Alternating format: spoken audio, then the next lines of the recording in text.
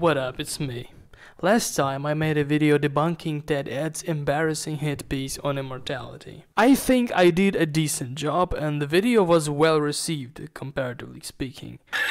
Now, at the end there, I have mentioned that because Science also has an anti-immortality video, and one of my viewers has suggested making a response. Props to student scientist. I told them I will think about it. And you will never guess what I have decided. This time I will be responding to 2 videos though. Their total duration is 7 times higher than the Ted Ed's, so I will try to be concise. Video number 1. This is why you don't want the power of immortality. First of all, I don't hate this one as much as Ted Ed's. It actually has educational value instead of containing nothing but fucking bullshit. To me, the biggest issue it has is the title. Such a bold assertion must have some strong arguments behind it, doesn't it? Let's see if it does. First 9 minutes we're skipping because there's no criticism. It's just Kyle explaining biological immortality and its limitations. At this point it's a pretty good video. It's very informative and I like that he actually defines his terms. But then, after saying this at the start, for this analysis, we are going to instead focus on the most realistic version of immortality, biological immortality. And after spending 9 minutes explaining the thing, he basically says, fuck it, and proceeds to criticize true immortality instead. Now we have true, complete immortality. Weird, but okay, let's look at the points then. The first one he makes is the good old, but your loved ones will die. The biggest criticism that you'll hear is that if you are completely immortal, you will have to bear witness to every single person that you know, love, or care about passing away. You can always make new friends, you could even make a new family over time, but the idea of not being able to even share the supposed fruits of immortality is hard to accept. First of all, your loved ones die even in normal life, so it's not really a problem with immortality, it's a problem with death. It fucking sucks. But after that, wouldn't living a much longer life make it easier to stop others from dying? Even if you are the only immortal one, laws of the universe don't exactly prevent you from contributing to life extension research. Second point Kyle makes is limited memory capacity and forgetting stuff. And would there be a point to doing and seeing potentially everything if you're going to forget a lot of it? Yes, there would be a point. Memories are not the main reason why we do things. They only serve as a way to keep track of our experiences. We can look back at them and feel a certain way, of course, but that's just an added bonus. The point is that your brain prioritizes some information and remembers it and deletes other information or forgets it. If one of the supposed benefits of immortality, complete immortality, is accumulating all the life experience that you couldn't get in just one normal human lifetime, then this is not evolved to deal with unlimited experience if there is some finite amount that you can remember and then therefore you have to forget everything else. The solution here is twofold. You can either enhance your memory with neural implants or other bodily modifications, or you can try to only learn things you would actually use, since your brain only deletes useless shit. His third point is about getting sick. Magical complete immortality has huge quality of life problems too. For example, if you are living forever, your chances of contracting an incurable illness and being sick forever is 100%. Now, I'm not saying that people can't live while sick, but if you knew this was going to happen if you became immortal, would you choose to become immortal? The thing is, your typical incurable illness is only incurable until it becomes curable.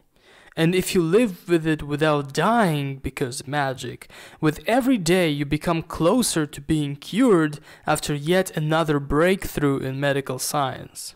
So yes, I would choose to become immortal even if I would occasionally go down with a sickness.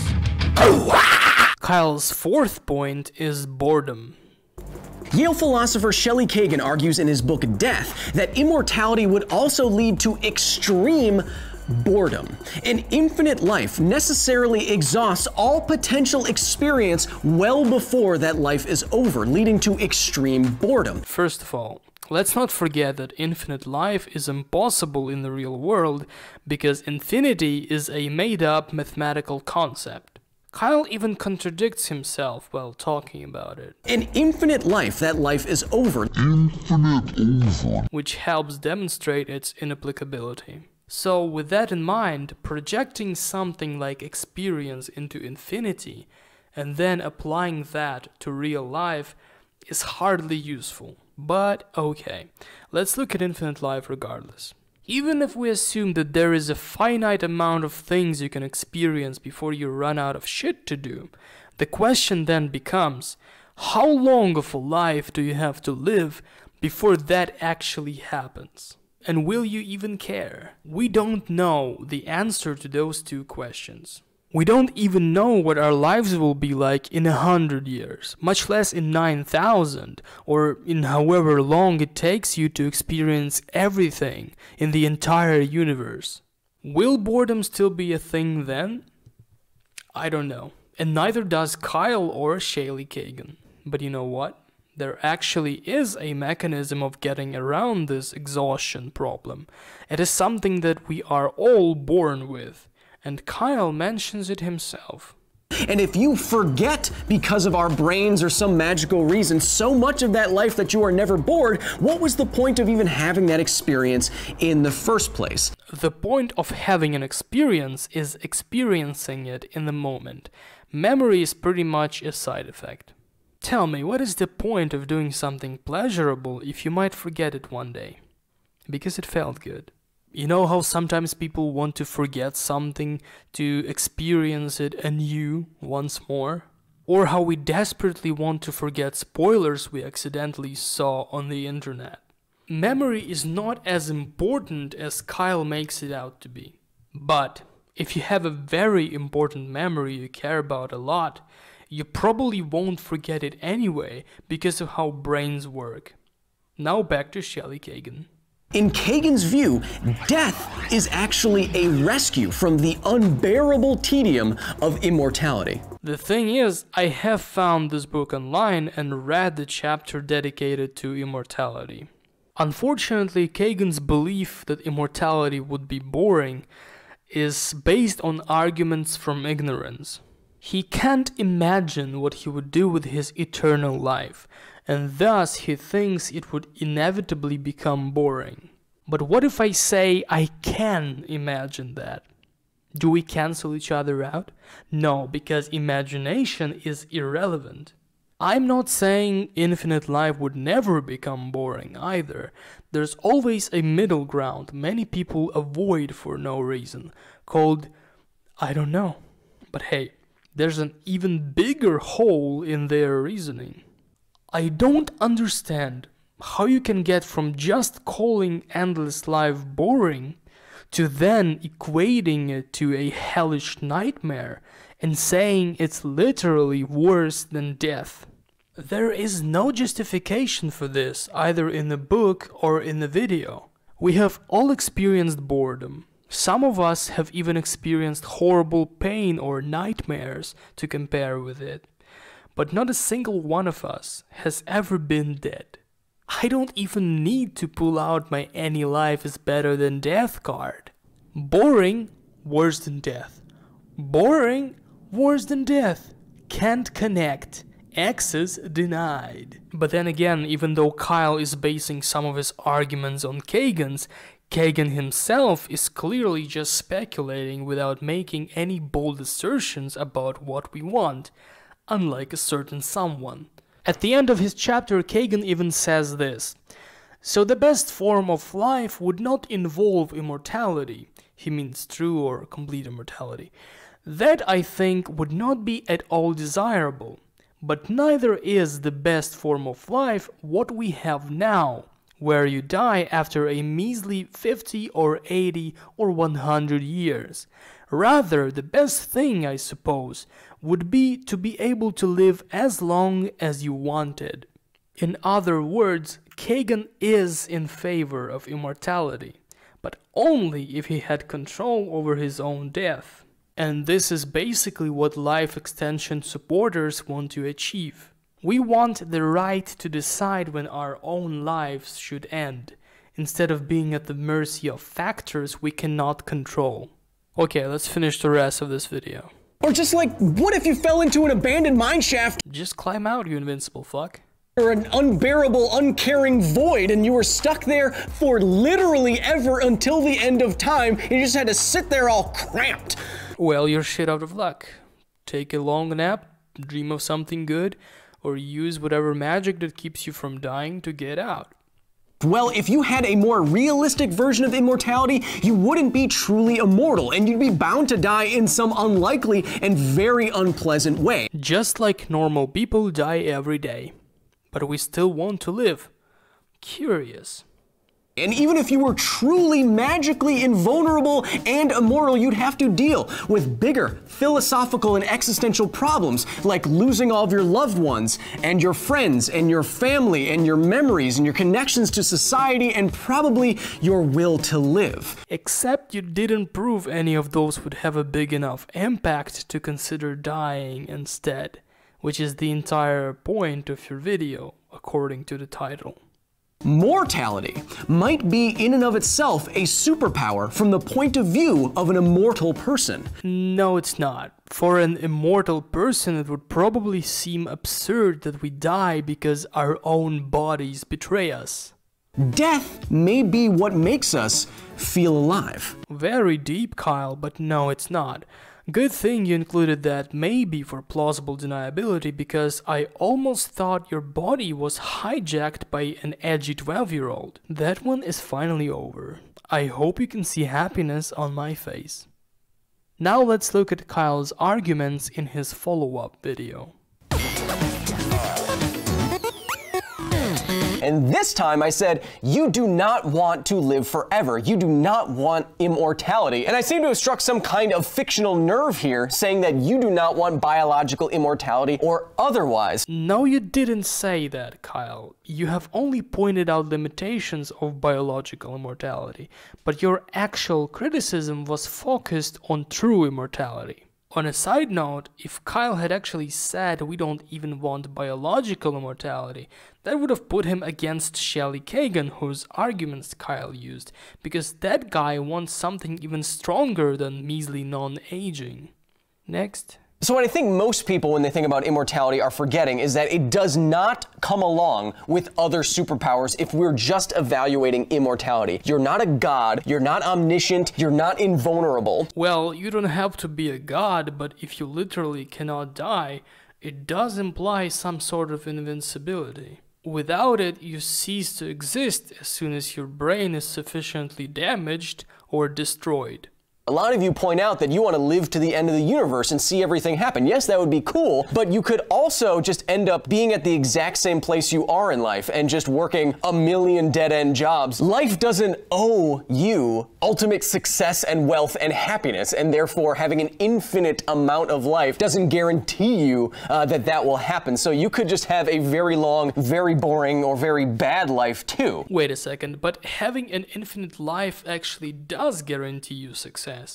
Remember when he said, on a long enough timeline, the survival rate of everyone drops to 0 when talking about unlikely causes of death? What do you think is more likely? Getting fatally struck by lightning? Or achieving success in life with a never-aging body and the ability to become progressively more skillful, knowledgeable, wealthy, and socially integrated without fearing that it will all go to shit in roughly 80 years? You think I'd hesitate with that answer? You got me fucked up, son. Yes, life doesn't owe you success, and it doesn't owe you failure either. But hey, screw infinite life. Let's just look at biological immortality. We still have a person who lives with a body not affected by age-related diseases, which are like most of them, and who will inevitably become more competent at stuff by the year just because they live in a society.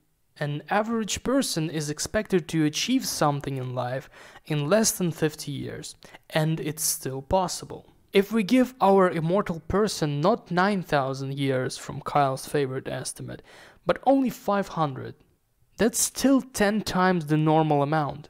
If they don't achieve anything in that time, they must be a fucking idiot, or they're not even trying.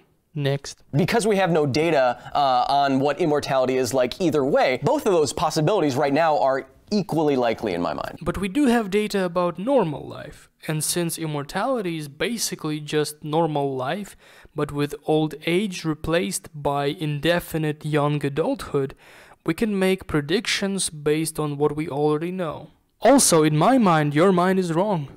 Next. Now, there is a popular video in this space that some of you have pointed out to me by CPG Gray, who says, no, we should defeat death. It will be better. Just because death is natural doesn't mean it's good. And I agree with you, Mr. Gray. That would be a naturalistic fallacy, assuming something is good just because it's natural. Just because something is a natural supplement doesn't mean that it works, doesn't mean that it's good. But because, like I said, we have no data on what immortality would be either way, it's also a naturalistic fallacy to just assume that never dying would be naturally better, if that makes sense. No, it doesn't make sense because there's no appeal to nature. And nobody assumes that never dying would be better. We conclude that after taking into account all the reasons why death is so undesirable. CGP Grey and Kurzgesagt collaborating on the topic of death and aging is one of the best things that ever happened on YouTube. Maybe you should have actually watched their videos and properly considered the arguments they are making instead of doubling down. I believe that all science YouTubers should be more like this.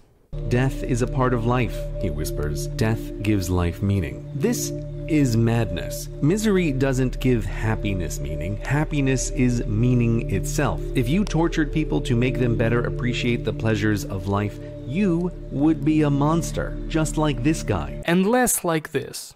Death may be what makes us feel alive. Next. But what I'm saying is that if you evaluate immortality alone, without any other things, which is useless and is also not what you're doing.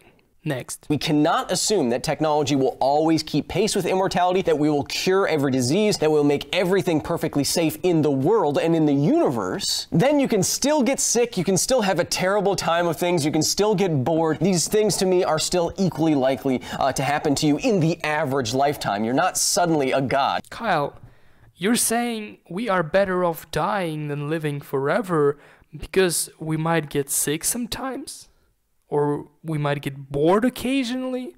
Or we might even have some bad experiences once in a while? That's fucking weak. Next. And some of you were pointing out that maybe all your friends and family could become immortal too if this happens. Okay, but pop culture-wise, what are we really looking at here? Average immortality power. You just get it. Highlander style. You get it. You don't get to pass it along to everyone. When the Flash gets the Speed Force, he doesn't just like get to hand it to anyone that he wants and then they're all in the Speed Force now and you all can live forever and travel back in time. That's not what we're talking about here. Fuck pop culture. Real life is not a comic book. It does not submit to plot convenience. Also, you have talked about biological mortality before. Do you really think replicating it for another person is comparable to replicating the ability to move with the speed of light? Spoiler, there's no fucking way. Next. It is easy to imagine ourselves as some kind of Highlanders of the galaxy, wandering Earth for thousands of years until technology takes us to the furthest stars in the cosmos and we colonize everything and we see everything and we're the last human at the end of time. However, it is just as easy to imagine you living an average life forever and nothing being great and you never making it to the stars because you're just the average Joe. You don't accumulate unlimited wealth. You don't accumulate unlimited knowledge and you're not on the first trip to Mars or the first trip to Andromeda or whatever. Those things are just as likely too. Based on what, Kyle? Your imagination? What can be asserted without evidence can also be dismissed without evidence. Next. Just because you have unlimited time to do something doesn't mean that you are necessarily going to do that thing. There could be things that you just cannot manage to do. But it surely raises the odds, doesn't it, Kyle?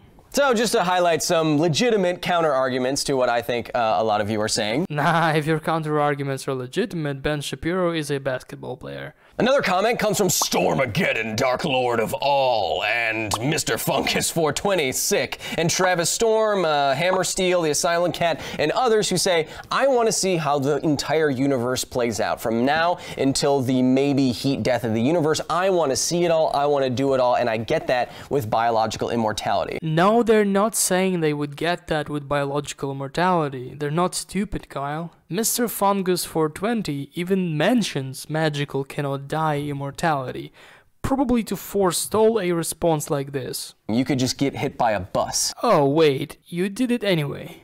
Next. I think pop culture has actually conflated the two powers, where if you're immortal, you assume that you're invulnerable to death at all. But what we were evaluating was biological immortality. No, you were not. You only explained it.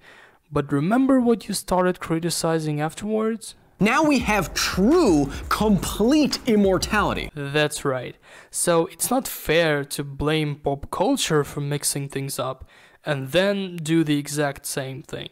Next. It's 100% likely that one of these unlikely ways to die is going to end your life if it's not aging. Maybe, but I would argue you're much more likely to kill yourself from all the pessimism Kyle is pouring onto you here than to fall off a ladder in a spaceship with no gravity. You're gonna get killed by a coconut before you explore Mars, probably. Or probably not. Who knows? Certainly not Kyle from Because Science, who likes to assert shit based on wild guesses. Next. You'd see your loved ones die. No, they'd be immortal too. Lifespan is for everyone, not only for me.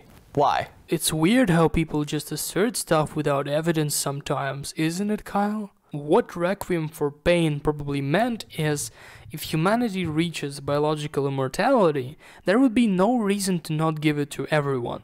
So if you are immortal, chances are people close to you are immortal too. Next. If we really need to expand our brain capacity, we can do so with bionic implants, transhumanism. Okay, man, like, I don't know about all that, man. Look, I was just trying to evaluate the power just like in a vacuum here. Which would be completely useless because nothing ever happens in a vacuum. But you're not even doing that, Kyle. Kyle is looking at immortality in the context of real life, but he's also only cherry-picking the lowest hanging potential problems. And when someone points out obvious solutions to those problems, he's like, I don't know about all that, man. I just want to keep pretending immortality is terrible, not admit I was wrong. How convenient. Next. But what is the point of experiencing the same things forever? The point is not losing your sentience. If you're still alive, that is all that really matters. Is it though? Is living living if you're not living well? Huh? Yes, living is living. You'll be bored. Absolutely not. False. Even if this was the case, the most boring life is still better than not experiencing life at all. Is it? Yes, boredom is better than death. Boredom is temporary and can occur alongside positive feelings. But death, as we understand it, is permanent and leaves room for nothing. There are plenty of things much worse than boredom, and I would still prefer them to dying.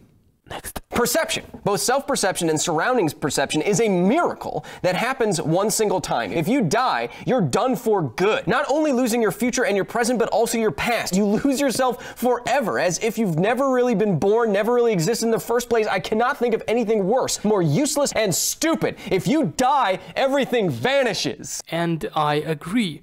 Requiem for Pain expressed healthy contempt towards death. Please note, there isn't a single exclamation point or unnecessary caps, but Kyle is being overly dramatic, making it look like the commenter was aggressive. He even gives them this. Whoa, ho, ho, ho. Hey, man, wow.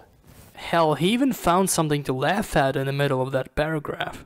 You lose yourself forever. Kyle, if your counter-arguments are strong and legitimate, making your opponent look worse isn't needed to come out on top.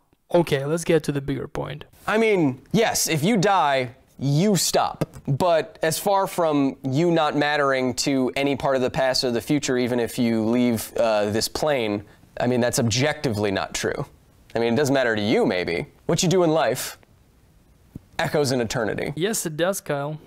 Thanks for delaying human progress towards life extension. What a good way to spoil your otherwise great record.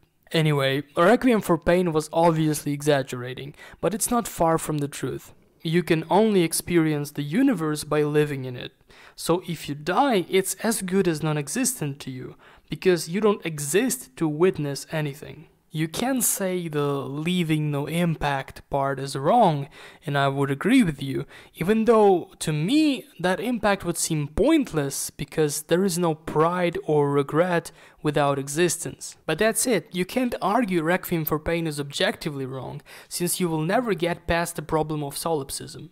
On a side note, Hanselite, you're a fucking champion. Ladies and gentlemen, if you can, please pause the video and read this beautiful comment. Even Kyle had to agree here.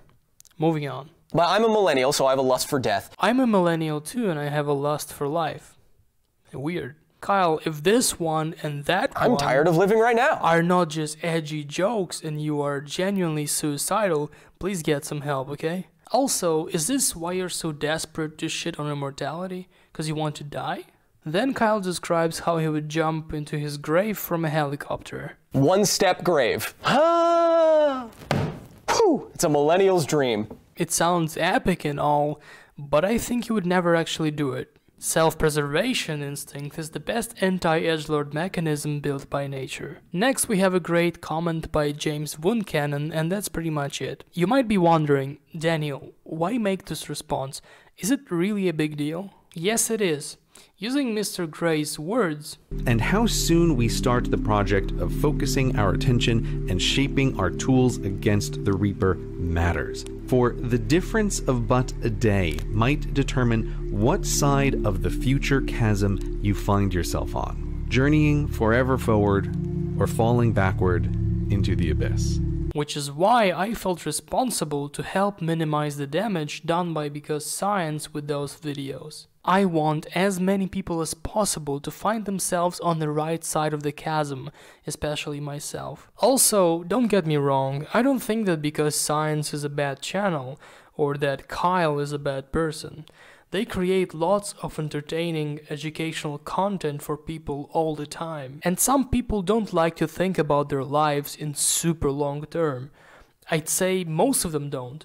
Maybe Kyle is one of them. Maybe he has other things to think about. Those are shitty excuses, I know. But everybody makes mistakes. We must remain vigilant for both ourselves and those unaware. Let me leave you with a little something to think about. In modern civilized world, you are required to give informed consent for things like medical procedures, social science research, and sex. You have to be aware what will happen to you and what consequences will come along with that. But when we are talking about death, something that, as we understand it, will end your entire existence, we require no such thing, and instead just accept it. Why? Please make sure you have watched CGP Gray's video. I'll put a link in the description just in case. Best of luck with your efforts.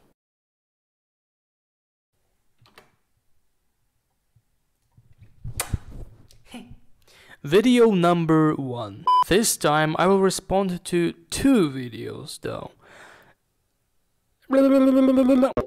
First of all, your loved ones die even in normal life, so it's not really a problem with death, it's a problem, fuck my ass. First of all, you're a piece of shit. First of all, even if you are the only immortal one, laws of the universe don't exactly prevent you from We can look back. Memories are not the main. Memories are not. So with we don't even know what our lives will be like in. Блять. We don't even. But if you have a memory, but not a single one, блядь. Except you didn't prove any of those would have a big enough impact to consider dying instead, which is the entire point of this video considering my dick. Your body was hijacked by Very deep, Kyle. Very deep, Kyle, but no, it's not. Good thing you included that.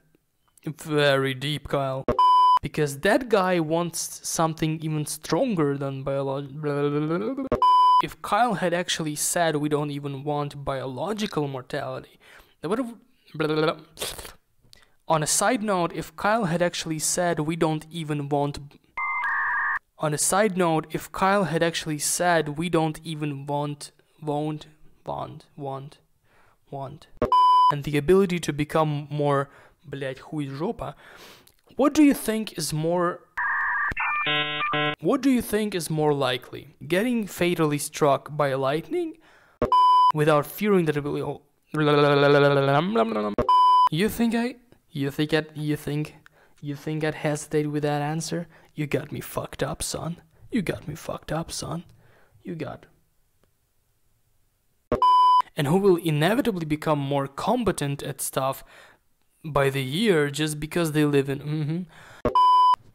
An average person is expected to achieve something in life in less than 50.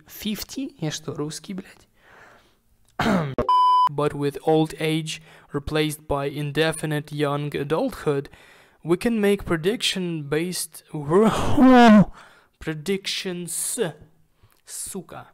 CGP Grey and Kurzgesagt collaborating on the topic. Fuck, I bit my tongue. Based on what, Kyle? Your imagination? Based on what, Kyle?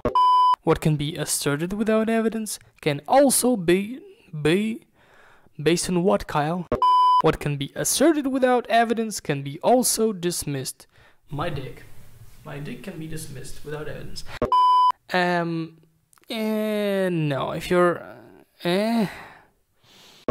no, you were not. You only explained it.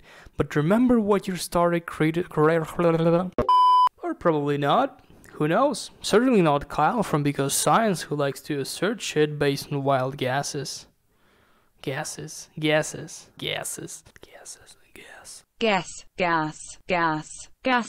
gases. I don't know about all that, man. I just want to keep pretending. I don't know about all that.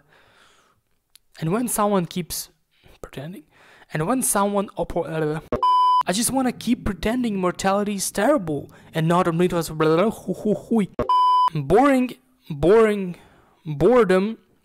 is temporary, and boredom is temporary. But death, as we understand it, is permanent and leaves room boom. Yes, it does, Kyle. What a good way to spoil fuck my dick. But when we are talking about death, something that we,